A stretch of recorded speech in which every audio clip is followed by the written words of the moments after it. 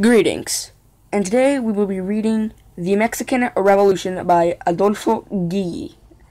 I honestly don't know how to pronounce the last name, but got this at the library the other day, and I wanted to read it with you guys. This is I'm in a blind reading as well, so forgive me if I can't articulate. It's just that I can't articulate. Sorry, but let's begin with Chapter 1: Capitalist Development.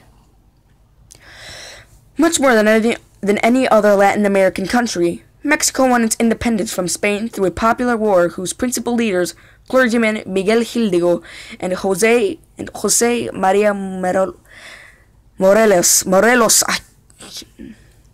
were also representatives of the Jacobin wing of the revolution. As elsewhere in Latin America, however, it was not this wing that consummated victory or began the task of organizing the newly independent country, but rather the conservative tendencies that, in the course of the struggle, were able to eliminate the radical wing.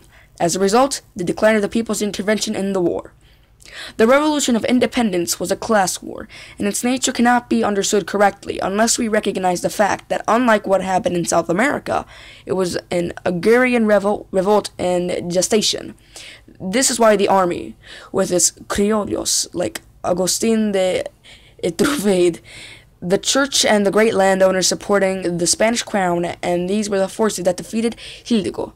Morelos and Javier Mina wrote Octavio Paz in The Labyrinth of Solitude. Mexico also bore the full brunt of the first expansive thrust by the U.S. capitalism. In 1847, following a course began years earlier with the Texas War, the United States invaded the country and took possession of half its territory, some 2 million square kilometers, comprising the present-day state of Texas, Nevada, Utah, Colorado, New Mexico, Arizona, and California. Although British domination was then growing in the world, and particularly in Latin America, youthful North Americans' capitalism acquired its living space by seizing Mexican land in the manner of the old wars of conquest. This plunder, which left its mark in the memory of the Mexican people, was subsequently legalized by the Treaty of Guadalupe Hidalgo, signed in February 1848. Some 10 years passed before the rise of nationally conscious forces entered on Benito Juárez and his group of liberal politicians who were able to organize the foundations of modern Mexico. Their social base was those sections of the emergent bourgeoisie who saw a new mode of entrance into the world trade and restructuring of the Mexican market and international space. In 1855, the Ayutthaya Revolution carried the Liberal Party to power on a program involving the organization of capitalist development.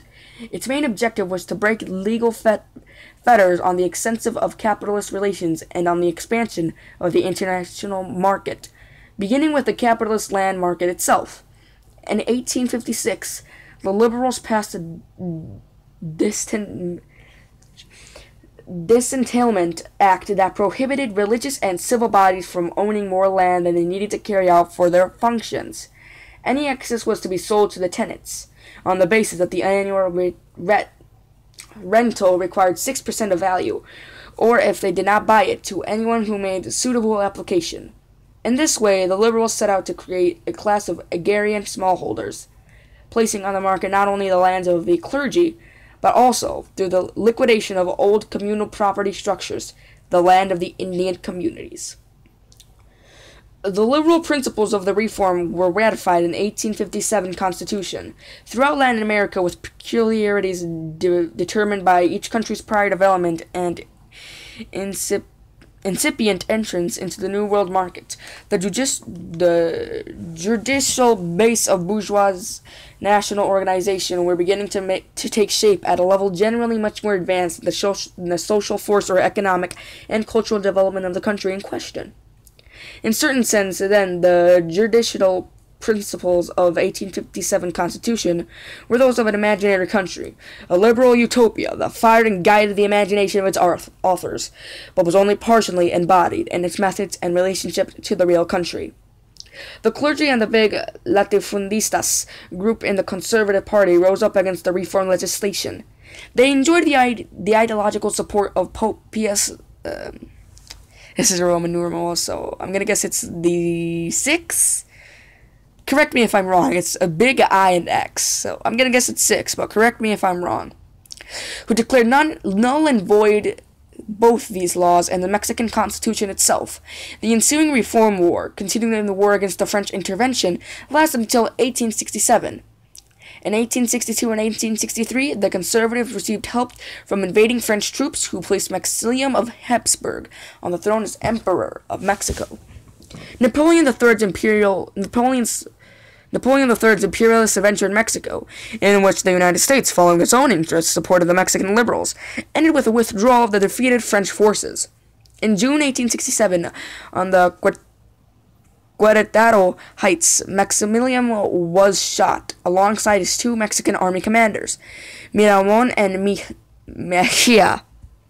The liberal victory opened the road to capitalism in Mexico, a country which, at the time, had 8 or 9 million inhabitants in its 2 million square kilometers. As in every struggle during the rise of the bourgeoisie, the barely nascent Mexican bourgeoisie had to rely upon popular support and Jacobean methods in order to sweep away the institutions and structures inherited from colonial times that now impeded its development. Karl Marx defined Jacobinism as the plebeian method of settling accounts with the feudal enemies of the bourgeoisie.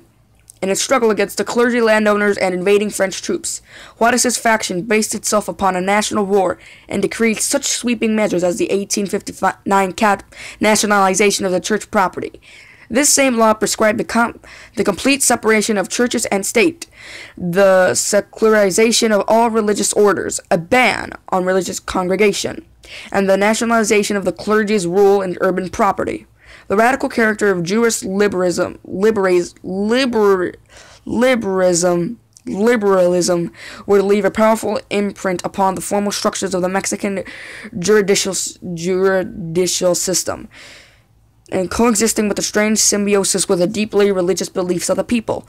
It would also mark the thinking of all left-wing currents rooted in the national reality, even though they were not always aware of it. The main result of the reform legislation, however, was not the rise of the new class of smallholders, which can never be created by laws, but the further concentration of agrarian property in latifundia. Thus, in the years after the legislation came into effect, not only the church's property, but also lands of the Indian rural communities were divided into small plots, soon to be acquired at the religious price, or else directly seized by big latifundistas in region.